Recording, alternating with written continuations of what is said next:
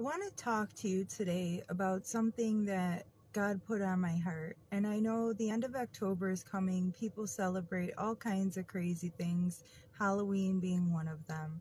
The thing is anybody who knows me knows before I was reborn in spirit, I really used to love Halloween. It was one of my favorite holidays to celebrate. And the thing is, people get really confused because after I was reborn in spirit, God called me away from those things because I know now it's demonic and it's evil.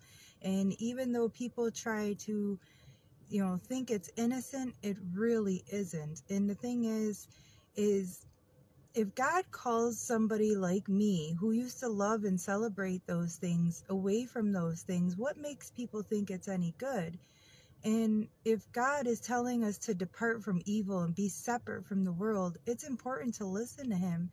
Really dig into the truth, really find the origins behind these holidays that people celebrate. Really, they're all pagan rituals that are, celebration and traditions of man and not from God. God calls us to celebrate the appointed feast days, and that is it.